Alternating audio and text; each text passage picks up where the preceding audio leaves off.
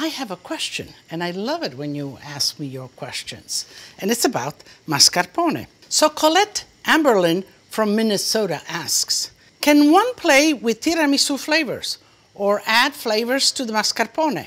What exactly is absolutely no-no with tiramisu? Well, Colette, all of those except the one no-no is not to make the tiramisu savory. But you can put any fruit you have in the house. You can make a banana tiramisu. You can make a peach tiramisu.